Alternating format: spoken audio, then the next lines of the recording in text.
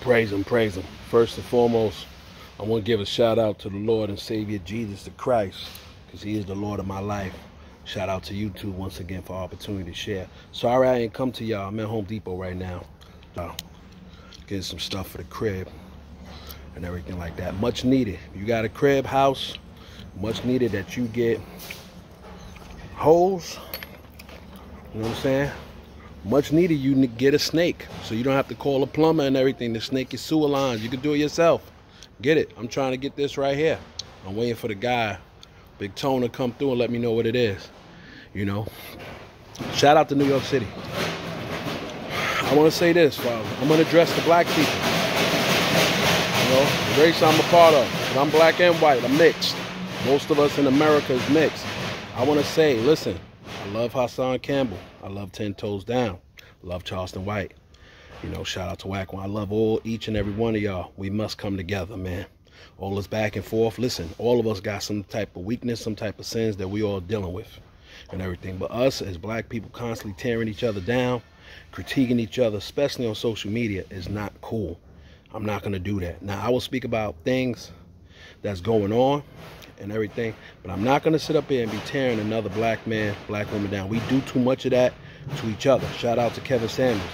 I want to apologize to the women that felt offended by the stuff that he was saying to y'all in that aspect. I've read a lot of comments. I heard a lot of things as far as y'all slandering him while that man is dead. That man was a sinner just like we all are sinners. You know, most of us are sinners trying to be righteous. For me, I'm a sinner and a saint. Keep me in prayer. That's just the reality. But I will say this. We have to, as black people, stop tearing each other down. Got to stop tearing our black women down, stop tearing our black men down. And the reality is this, right? Whether black, white, Asian, Indian, whatever your race is, there's all good. There's people that's good and there's people that bad. That's the battle at the end of the day. Good versus evil.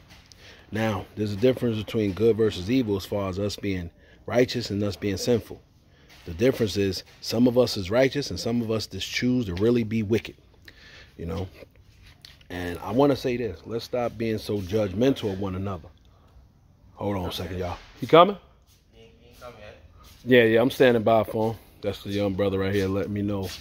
Father, brother, trying to get that snake for me. All right, I'll stand by. How long are you going to be?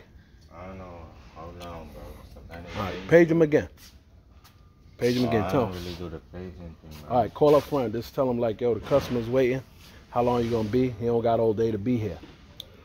Anyway, like I said, as black people, we got to stop tearing each other down and everything. You know, we got to stop tearing certain platforms down. A lot of us, you know, I heard the Mace song. Shout out to Mace and everything like that. You sitting up there dissing Puffy, you know, putting a diss song about him. You know, I like the song. Song is fire. I ain't gonna lie, but I don't think you should have went in on him like that. Okay, that's my opinion. You know, I have my personal opinions about Mace and everything. But I'm not going to voice him as far as slander and everything like that. I can really go ham on him. I'm not going to do that because Mace is a man just like me. We all are men and women. We can critique the pastors. I had a conversation with the pastors yesterday. It didn't go too well. That's fine. We can all agree to disagree. We're not going to all see the same because we're all different. But we have to stop tearing each other down. We can respectfully disagree. We don't have to let our emotions flare up. But now we arguing, yelling at each other. Now we disrespecting each other. That's not cool. I know sometimes it happens. We're human beings. We have emotions. We get angry, get upset. We flare up. But as long as we're alive, we're under his grace, we can make peace and make resolve if we want to. But I want to say this, right? This is what I really want to address this morning. This situation going on in the schools. Here's I want to say to I tell y'all I'm on the road to the White House, but before that, there's gonna be some pit stops. And what I'm seeing right now, I need to get to the point of getting involved with New York City. You know what I'm saying? I'm setting it up now. Like public advocate, congressman, senator. But now I need to be the mayor of New York. Because I'm gonna tell you something.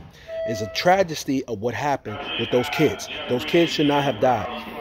And everything. Right now, New York City, that haven't happened to us, and we think it can't happen. It can happen, you know. You know, this spiritual battle is real. Some of you don't believe it. A lot of you like to blame it on mental illness. At the end of the day, I'm going to tell you like my grandmother told me.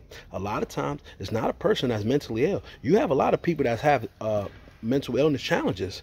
But at the end of the day, some people that have mental illness challenges, they just straight up evil.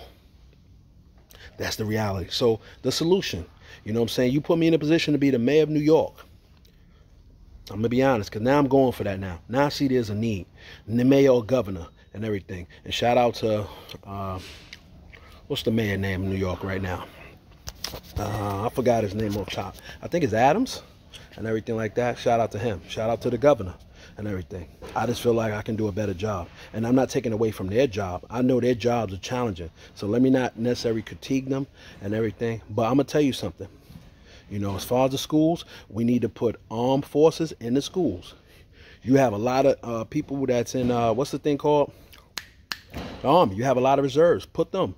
You know, you want to take away AKs and stuff? Well, give it to the soldiers. Let them carry them AKs and let them be at every school for the children's safety. If not, you need to put police at these schools for the children's safety. If not the school safety agents that's there, they're not armed. You need to arm them with guns. For a tragedy happen out here. Because I'm going to let y'all know that right now. I'm going to be honest and I'm going to be so sincere. You know, I have a son and I grieve for those parents. But I'm going to be honest with you. You take it how you want to take it. I'm talking as a parent. If I drop my son off at school and one of you guys want to try, whether white, black, I don't care what your race is. You want to be crazy? You want to go up to my son's school and you try to kill him, all these other kids, whatever like that? You better pray that the cops and them catch you. Because if I deal with you, I'm going to inflict a judgment on you. You will beg for death. Look at my eyes. I'm not playing. It's not a game. Those kids should not have died. They died before their time. They died because they was killed by devils. And I don't like devils. I don't like devils and I don't like wicked people. Because they're evil. I'm going to be honest. There's people that's sinful, and there's just people that's just straight up wicked and evil.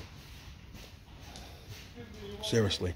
Anyway, with that being said, this is the solution what we need to do. Now, everything comes down to money. If you're not going to do that, right? You're not going to put the soldiers in. You're not going to put the police in. This is what we need to do. Right? You need to set up bulletproof, bomb-proof doors in the classrooms and everything. Hold on, y'all. Hey, what's up, brother? Okay, I need a good snake. All right. You know what I'm saying? I want something like this. And everything. This is a good brother here. He going to help me out with getting that snake. I want something like this. In that aspect. You know, because I see the rest of these are like for drains in the house. But I need something for outdoor. For outdoor. Yeah. Like that This the best one? Yeah. This the one where I don't have to... No, the one just like, I plug it in and boom. Yeah. Okay. Thank you, brother. Appreciate you. All right, okay. So, yeah, y'all. His brother said this is the best one. We're going to try this out. You know, save money, man. If you could do it yourself instead of sitting up there paying the plumber. I had to pay a plumber $175. I got it, brother. Thank you. I appreciate you. I had to pay a plumber $175 just to snake my line when I could have got the part right here from Home Depot and did it myself. Crib got flooded the other day. You know?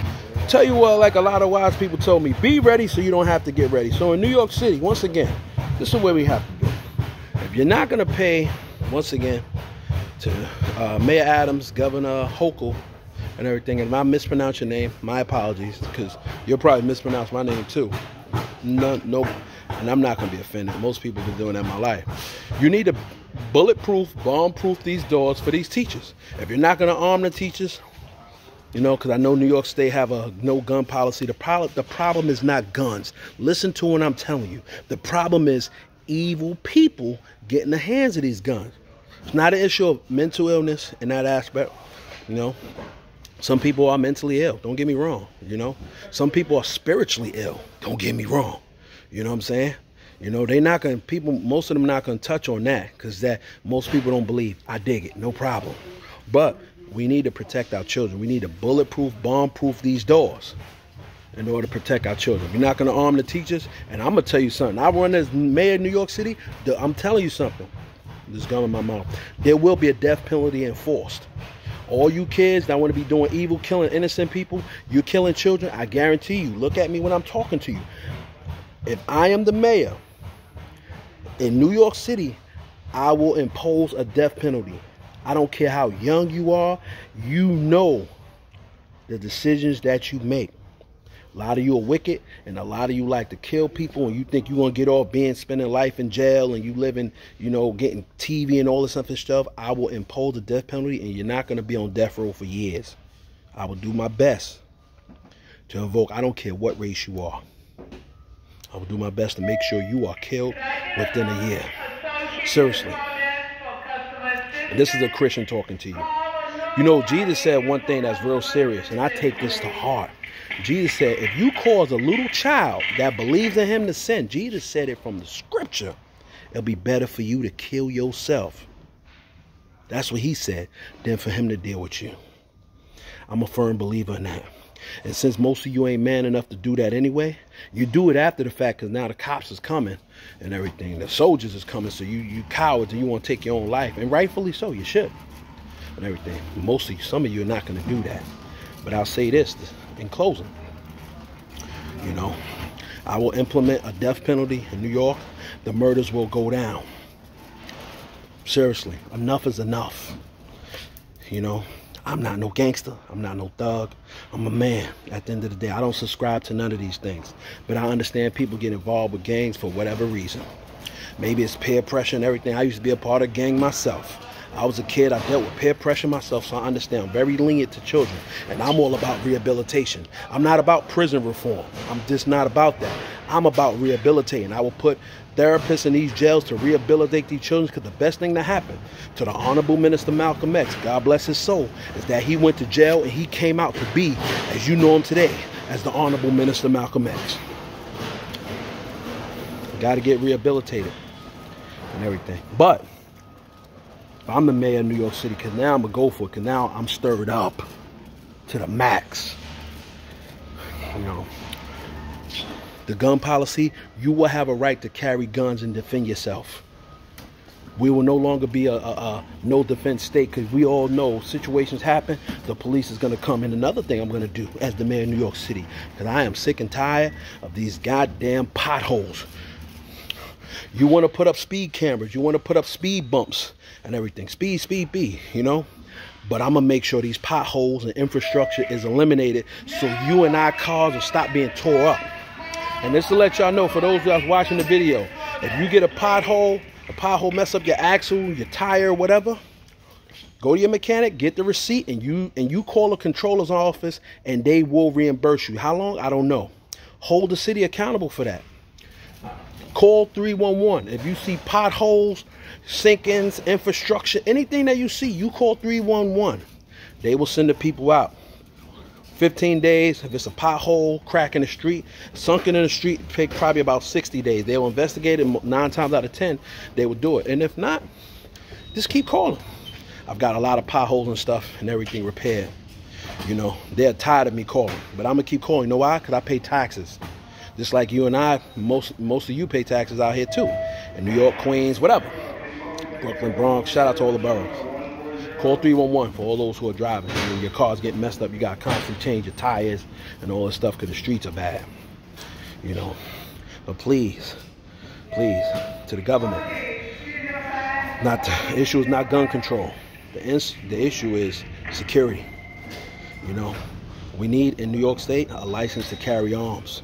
The arms shouldn't be put in certain people's hands, of course. We know that. You know, there need to be stricter gun regulations. But in New York State, it's a defensive state. Somebody come and rob your house and you got a gun and you kill them, you going to jail too. I'm the mayor of New York, that won't be the case. Period. With that being said, I still got to talk to y'all about laziness in that aspect. Because I didn't touch on that on Sunday. I just didn't have the time. But let me make my purchase. I will talk to you guys soon. All right? Jesus bless.